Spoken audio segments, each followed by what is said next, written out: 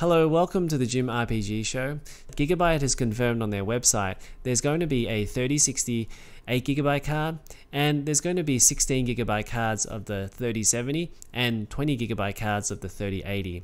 Now, if you recall, we made a video about this a couple of weeks ago, and we speculated on all of the cards that Nvidia didn't announce at their announcement, and effectively these are all the cards that we talked about in that video. So what we're going to do is we're going to look at the news article first, look at the card variants, and then we'll come back and discuss. So the news article is from Video Cards, and it says Gigabyte confirms GeForce RTX 3060, 8GB, RTX 3070, 16GB, and RTX 3080, 20GB. So if you take a look at this screenshot, it lists all the variants for the different Gigabyte cards, and I covered some of these variants in my 3080 and 3090 AIB card, and those variants were the Eagle, the Gaming OC, and then the Aorus Master and Aorus Extreme, and those four are shown here as well. And there's also a Vision card, there's a Turbo card. Now I believe the Turbo will probably be a blower style card, kind of like the Founders Edition 10 series card. So they're the variants there, and they also have the 8GB version for the 3070 and a 16GB version for the 3070, and a 10GB 3080 and a 20GB for the 3080. And here they've only really listed a single card for the 3060, which is the Eagle, which has 8GB of VRAM. So if you think about this logically, most people expected that there were going to be higher VRAM variants of the cards available. So this was mostly because AMD would probably do the same thing. So AMD would probably come out with like an 8GB or 16GB version, depending on their memory bus. It could be higher, it could be like 10 and 20 or 12 and 24. And Nvidia would probably have these cards waiting in case AMD would do something similar.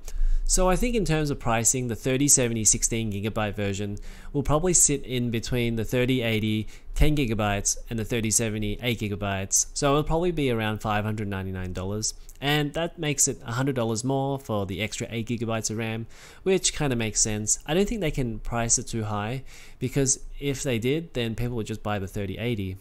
So it's probably going to be about $100 for that. And then using the same logic for the 3080 20GB, that's going to be about maybe like $150 more for the extra 10GB that you're getting. So it would probably be around $850. That's my guess anyway. Now in terms of the 3060 8GB, I think that's going to be around about $399. So $100 less than the 3070. And that's roughly about 20% less performance than the 3070. Which means that it'll probably be around $400. And I think $400 is really competing with the consoles at that price point. Ideally, they would want to make it $349, because then if you're going to be competing with the consoles, you're basically competing with companies that are giving away their hardware. So hopefully we get pretty good prices on the 3060, and you know, in that price gap, I'm sure they'll find ways to like put more products in between the 3060 and the 3070. And obviously the other question you might have is whether you should buy the lower VRAM version or the higher VRAM variants.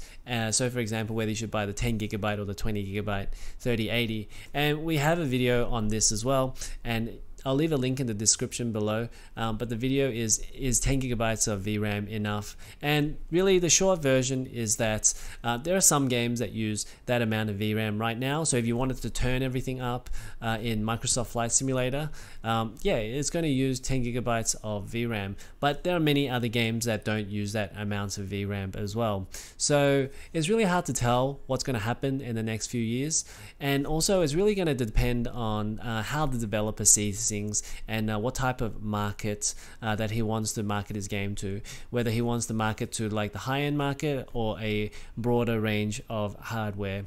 So ultimately it's where you see yourself fitting in. Do you see yourself as a high-end user? So in that case you might want to buy the 20GB version, or whether you see yourself as a mid-tier user and you'd buy the 10GB version. Alright, that's it for this one. Make sure to check out my other video, which goes into more detail about these other cards that Nvidia hasn't announced yet. And if you like this video, click on the like button and make sure to subscribe if you haven't done so. And I'll see you in the next one.